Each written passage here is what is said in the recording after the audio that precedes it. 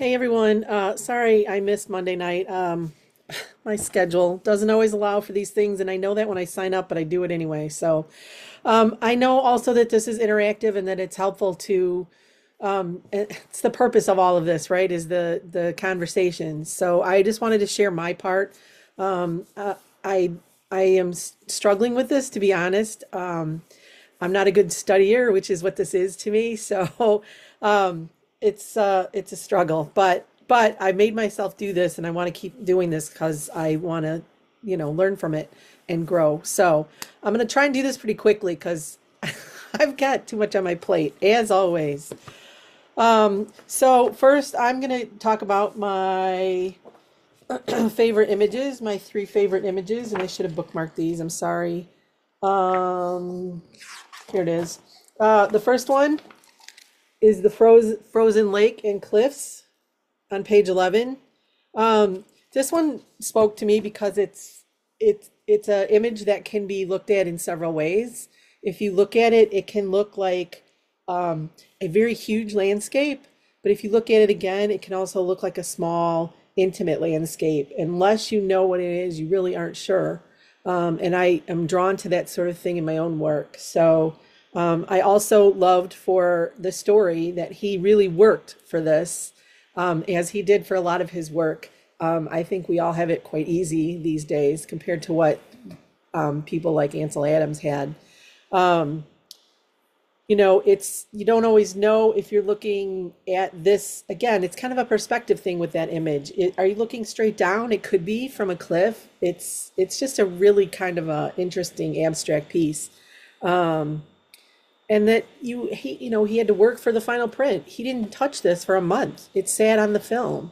So you don't even know, what you're getting when you're doing that. And that, I think, still to this day, I think that it's important to learn on film if you can, for that reason, because you get to anticipate what actually happened instead of that instant gratification. Um, so that was that one. My second one is on page 163.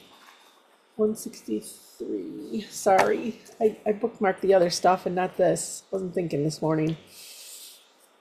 Is Winter Sunrise on page 163, the Sierra Nevada from Lone Pine. This is on my bucket list. It was a trip I was supposed to take in 2018, 2017. I think I was supposed to go, and I ended up having to go take care of my mom. So it's still on my list. So it draws me for that reason because it's a location that I've been wanting to photograph for a long time. Um, but also it's a moment that he captured that is never going to be the same again. You don't always get the same light, weather, and that kind of thing. But um, I love the levels of it and the layers and the different shades of each section, each layer. And I love the contrast of it with the shadows and the dark mountain and the shadows in the light mountains. The gradients of light is what I wrote down. And then that tiny little horse down here. er, it's like I was taught in a course one time about including an element of surprise in your image. And that's kind of what I would consider that, because you're not really looking for that, because this is what you're seeing and looking at. And then all of a sudden you're like, what? What is that? And at first I wasn't really sure what it was because it's so tiny. Um, but it's also, what his persistence in getting the image that he had in his head and continuing to do that and continuing to research what he needed to know to get those images. Again, I know a few people who do that, and it's so contrasting to my way of shooting. So it's something that is really incredible to learn about. And I've learned about Ansel Adams my whole life. He's probably one of my favorites. Um, and also, like I said, it's a moment. It's gone in a moment. And I wrote removed LP on here, and I don't know what that meant. So, all right. The next third favorite is page 61, which is, I've actually seen this one in person, is the aspens in northern Mexico. Again, it's his use of light, it's his way of seeing and his way of being able to make that one aspen stand out from all the others. Um, this is the type of image that I struggle with. I walk in forests, in woods quite often, and I'm constantly trying to create photographs of the forest, of all that, and I can never get it to not look chaotic. He's a master of it. Um, so that's why I was drawn to this, because it's just here's the subject, here's the light, here's what I want to show you, and how he singles out the tree. And not that he singled it out, I'm sure it was lit up in some way, obviously by the sun, but he isolates his subject really well. Um, and his memory of the moment, um, and he took two different compositions from the same location, which is, a good reminder. Always look around and don't get so zoned in on one thing that's all there is. So those were my three favorites. My probably my biggest main aha moment, and it probably isn't actually an aha moment. It's something I've known all along, but he pre-planned so much. And again, I think I said this already. I know a lot of people who do that. I know a lot of people who follow the sunlight, who follow the Milky Way, follow what time sunrise and sunset is, what time is the moon rising. I just never, I'm a shoot from the hip person in general, like just my personality and how I operate. I wing everything, almost everything. And, you know, to have to plan a shot, I don't, it's not how I feel creative, right? To me, that's pushing it. That's like trying to do something that may not be there, I think. I'm going to try to do this. It's something that I haven't had time. I've hardly had my camera out this year, to be honest. So, um, but the amount of planning that went into this and what he did is kind of mind blowing. I mean, to me, I don't know. Some people are planners. I'm not a planner, for the most part. But and I don't know. I just struggle with that. But I never ever do this. I never go, okay, so there's this pond and there's a specific tree, but I want to get it at this time of day when the light is like that. I just don't think that way. Because I am going to go and get what I find and what I know I can get. Like I always know I can find something. There's always going to be something that I'm going to find that I can create.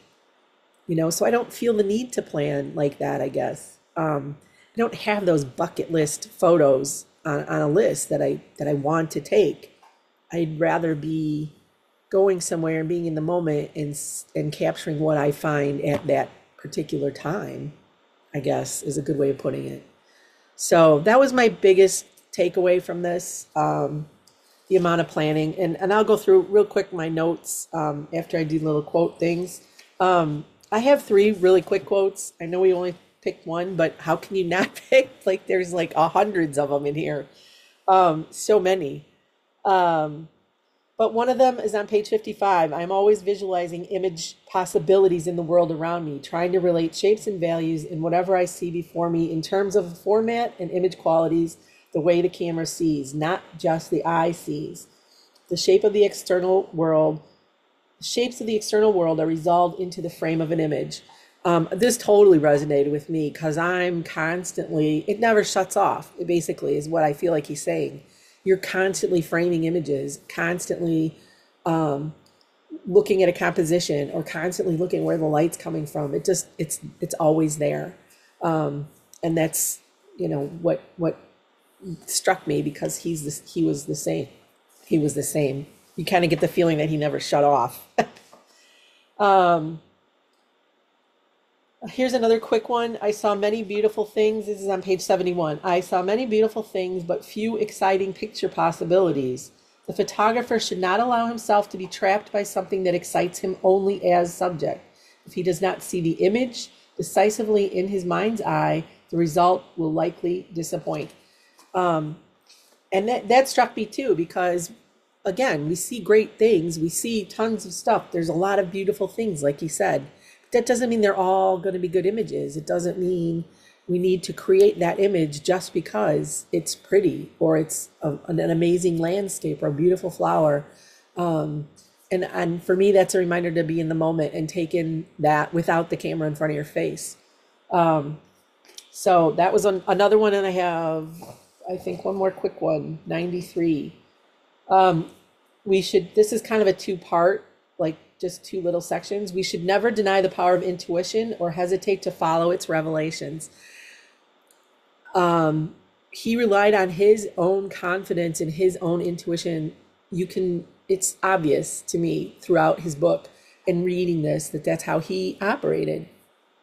And the other part of that is it's essential that the artist trust the mechanisms of both intellect and creative vision. So you have to trust yourself. Obviously, we all have to learn to trust ourselves. We all have to believe that we can create, believe that we're artists. But this is a really good reminder of that from him. And I'm just going to go through some of the notes I made. I think some of you mentioned some of this. I haven't watched all of it yet. I have to do it in pieces because 2 hours is a lot for me to sit down at one time and do that. But here's what here are my notes. Okay. He always was thinking. Ideas were constantly happening and evolving. Like I said, he never stopped.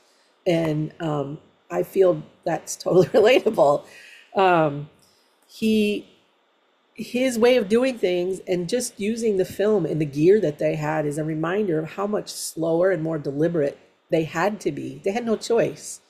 Film versus digital. I know he would have embraced all this, but I believe he still would have been very deliberate in how he approached it. Just because you can click 100 shots doesn't mean you should.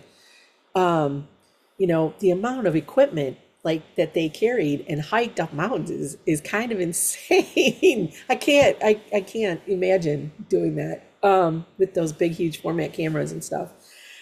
They worked, like I said, they really worked to get the image. And maybe that's why they're more precious or special, those images, because they really worked for them. The whole zone system, I realized I never ever really learned that. I never looked into it much. I have a very vague knowledge of it. Is it something that I will? I don't know, probably not. Maybe someday, I don't know. The things like his knowledge, he knew the luminance of the moon. Who knows that? I guess if you're a photographer who's good and obsessed with that sort of thing, you need to know that. Again, I get, it depends on what you do too. And how he remembers the scenes of all these images is beyond me.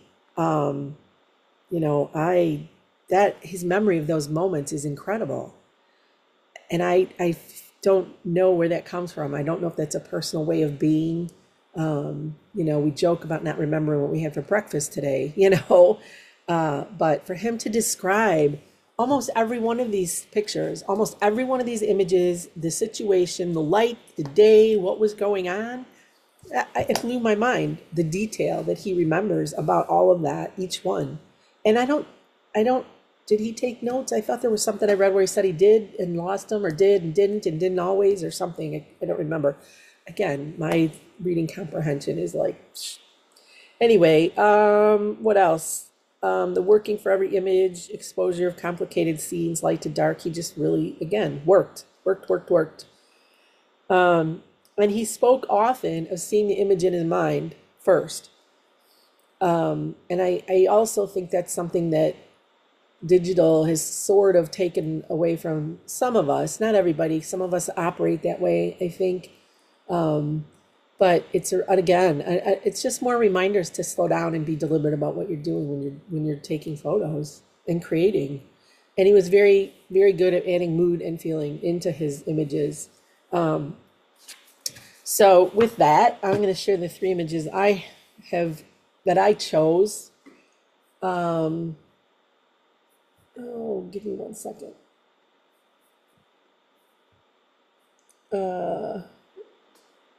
I'm going to probably mess this up when I talk about these because I don't have the questions in front of me. Sorry. Bear with me 1 second. My laptop's being a little slow today. Eh, uh, let me see here real quick. I have them on a screen and um, okay, good. All right. I just wanted to get that in my head while I was sharing these images. Um, so here are my images. Sorry, my screen is, I mean, my computer, I'm having issues trying to edit images this past week are not fun. Okay, I'm trying to share my screen and it's like 3 steps behind on what I'm clicking on. So, all right, now, there we go. Now I'm sharing the screen and hopefully that's giving you time to catch up, giving it time to catch up. So this first image, I took at a car show. And as I was looking through the viewfinder, I saw this one little spot of bokeh, just, in the area. So I was totally deliberate about where I wanted to place that little spot, because I knew if I put it in the right place, I could make it look like a halo around the hood ornament's head. So it made me be more intentional, deliberate about what I was doing. It made me pay attention to what was in my frame. Those are all things that he was an expert at. And that's one of the things that I got out of this too. And it's something that I teach too, is being slow and deliberate, but I don't often do it myself as much as I should. So this situation with this car hood ornament was perfect for that. And if I hadn't been paying attention, I would have just taken the photo. There's a lot going on at car shows, people all over. I wouldn't have stopped. I would have taken the photo because it's an interesting hood ornament, but I might not have stood there and paid attention to that spot in it so that I could frame it correctly, or frame it in a way that pops the image up a level from what it could have been. The other 2 images I have are the images I was talking about before, the trees, the forest, the light, and stuff that I really struggle with, but I really wanted to try to channel my inner Ansel and do that with these. This is a place that I go quite often. There's bikes, it's a bike trails, mountain bikes, cyclocross racers and stuff like that. I photograph them for fun. But I also go here and walk because it's quiet mostly. I usually know people there, so I feel safe if I'm on my own. But depending on the time of day, the light here through the trees is always mesmerizing to me. It's a very meditative place. And his images give that quality to you, the meditative and the light and the quality of the light. So I chose this and I chose to work on the editing. I don't spend a lot of time editing my images, but this, I wanted to make sure that I had that kind of, here's where the focus is, here's where the light is, this is what I want you to see.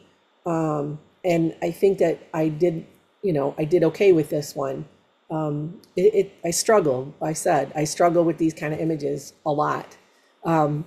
This image is all about the light, though. It isn't about a specific tree necessarily, although I love the light on this small tree right here, that gives it its shape. But that is what I pushed to do with this, and that was more of an editing choice. Obviously, I took the photo in the first place because of the light, or hopefully that's obvious anyway. And the last one, this is something I actually took before. I had this in my archives from within the last year, maybe, I think. Again, this is another forest reserve that I go to quite often. But my editing skills with this kind of stuff are horrible. So I wanted to, and knowing that he did what he did in the darkroom with dodging and burning and all that, I have to admit, years ago I was in London and there was an exhibit of his, what would have been his 100th birthday. And they had all these images and a book and stuff about how he did his processing and all that. And up until that point, call me naive, I'm a realist. I'm like here's the photo I took. This is it.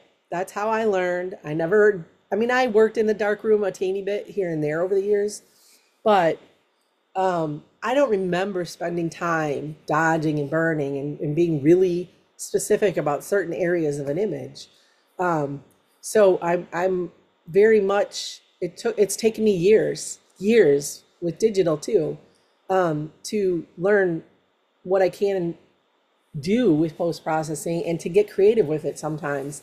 I'm still a recorder of this moment, and this is what it looked like, a realist, if you will.